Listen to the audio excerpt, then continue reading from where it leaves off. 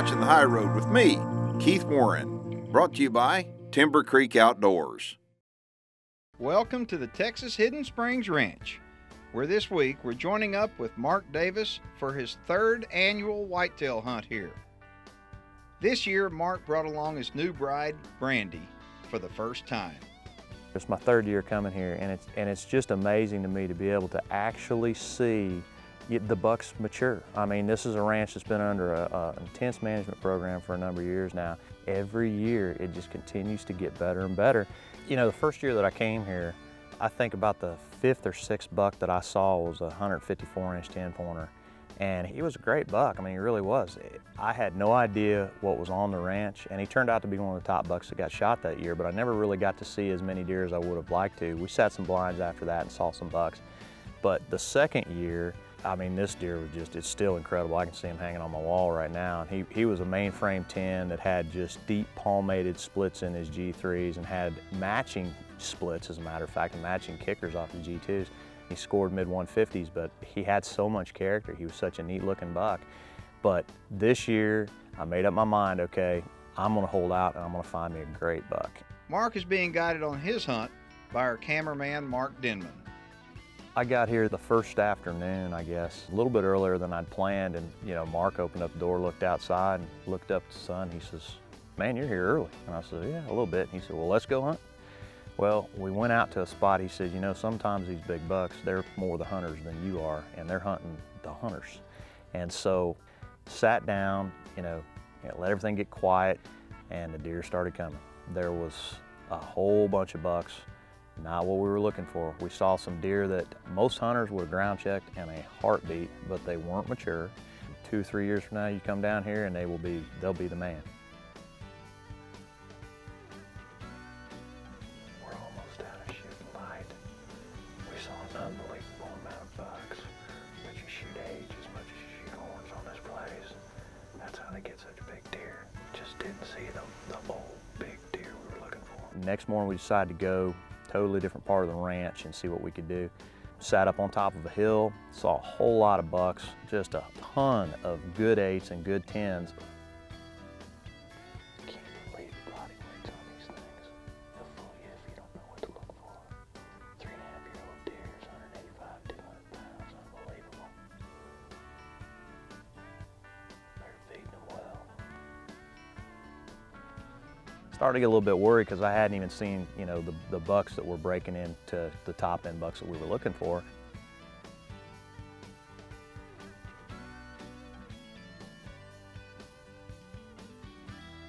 He's 20 inches wide all day long. Get him up here a little closer on measuring. His beams aren't very long, but they come out so far. They're probably longer than you think. It's hard to tell when they got a spread like that. That was a really good sit, saw a lot of really good deer, but went away empty-handed. This concludes the morning session. You have got to have some discipline on this ranch, or you'll be done quick. Like I said, this year I'm gonna hold out. Not gonna do it unless he's full grown, and they're here. We'll get him this afternoon. We decided that we were going to see if we could be a little sneaky with them, and we put up a ground blind that was actually on the opposite side of the field from the stand because that's the way the wind was blowing. Worked like a charm. The deer came in and we saw some magnums that evening, but they were 10-pointers, and to break into that magic 170, upper 160s, you're gonna have to have, typically, you're gonna have to have 12 points or something just really, really special if it's a 10. So that was one of the evenings that I was kind of letting it pass, and I was thinking to myself, man, I think you're losing your mind to pass up bucks like that. But I went to sleep knowing I was holding to my game plan of try to get a mainframe 12 and try to break that 170 mark. The next morning, we decided, well, let's just go down to where we saw the deer earlier. My guide Mark had been seeing some big bucks there in the last 3 or 4 weeks. So we went down there and sat. Well, the buck parade started. I mean, there was just tons of deer down there. We were watching a lot of different bucks, and it's funny because there was a couple of just superstar 3.5-year-olds that are just gonna be dynamite deer in a couple of years, and we're watching them in the corner of the field, and here all of a sudden I pan back around and look in the opposite end of the field, and I said, "Mark, where did that buck come from?" And he spun back on him. He said, "That's one of those mature deer." He said, "Look at him." He said, "Take a good look at him and see what you think." And I said, well, he's looking like to me, he's a mainframe 12 with split G2s. And I said, Mark, I said, you know, that deer's not old enough. And Mark just looked at me and said, look harder. And when I get to looking at him, I realized that he's so far post-mature that he's actually, you could see his backbone. I mean, he had extra skin around the face, but we had a couple of problems. He was in the very back of the field, just like an old man would be. We had a lot of deer between us and him, and getting the gun up was enough of a challenge. Then we wanted to make sure the deer's head was up once we got clear. So Mark and I started into what we call our little goat parade we did. I don't know how much of it will make video, but it was pretty funny. We go back and forth doing this about 5 times, and every deer in the field is looking at us except the buck we're trying to kill. Finally, I whistled, and when I whistled, you know, that was almost a desperation thing. I'd been on this deer for, you know, 3 minutes in my scope with the safety off, just waiting for him to raise his head. Wouldn't do it.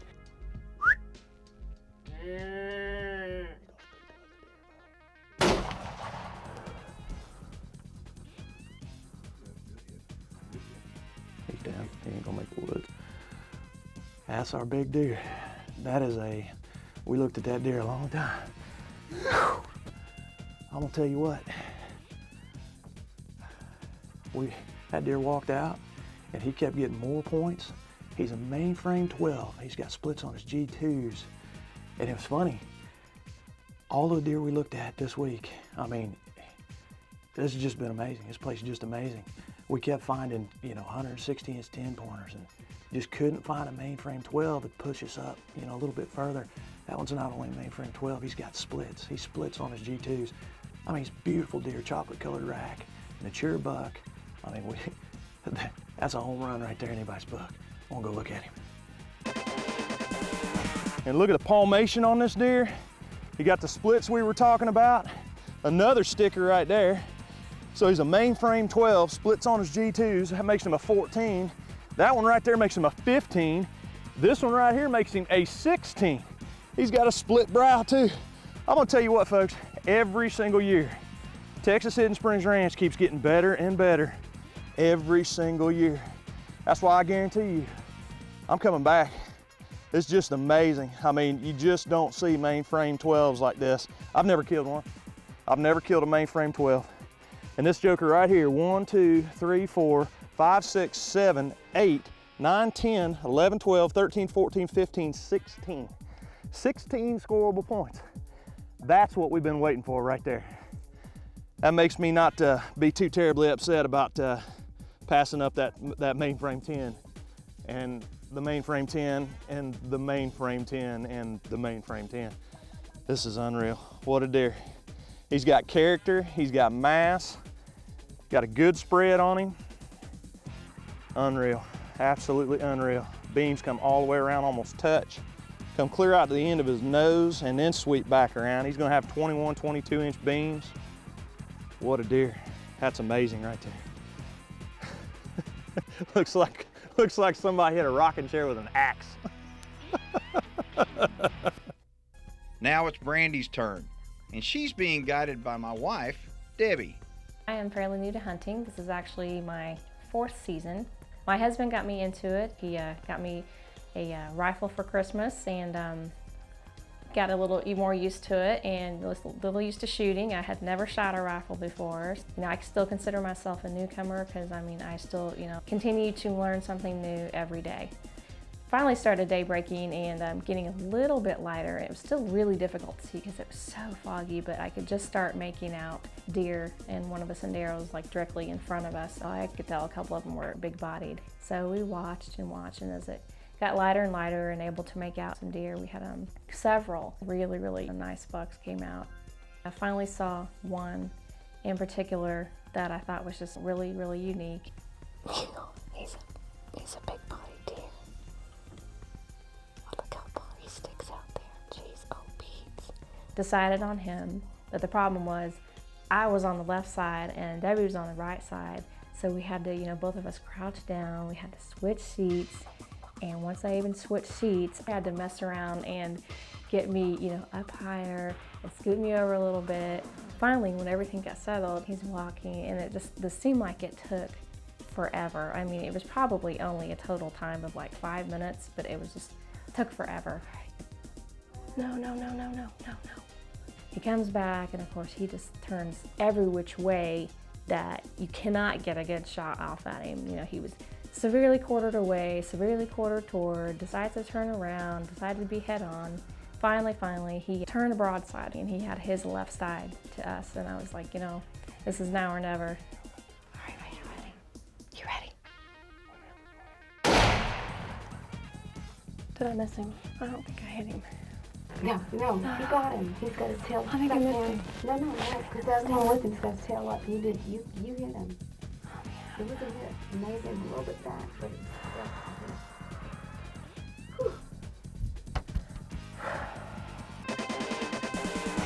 Well, you thought you missed. Oh I told my you God, you didn't I miss. thought I missed Obviously, him. You Oh, I shot thought I missed him. Yeah, you shot a little far back, but not too far back. I think you double lunged him. Look at him. He's got little crack walls on the end. Oh my God, he's so cool. Look at him. Holy cow. See? He's awesome. Made it worth your while. Wow. He is so awesome. He is definitely a nice mature buck. He's a good body buck. Wow. He's so beautiful. He's nice and fat, that's for sure. He is. He's a fatty. Congratulations. Oh my gosh, thank you so much. Thank you so much. I enjoyed it. I did too. This just has been an awesome experience. This is like, you know, the very first morning I was hunting. I can't believe like the amount of bucks I saw this morning. I mean, phenomenal. And it was so, since it was so foggy, it was like really hard to get a take on what you It were going to shoot. was. It was for a long time until it kind of lifted a little bit, and it didn't even lift, you know, all the way. It's still pretty foggy out here. You're right. It is. It's just, wow. That is awesome. He's just amazing. He's just amazing, beautiful. Look at him. Holy cow. Oh, what awesome. I can look anybody dead in the eye and tell you, if you're gonna spend the money and you're gonna go on a hunt where you wanna kill a big deer, look real hard at this video, because I promise you, they're not gonna be able to put all the bucks on there that we saw on this trip.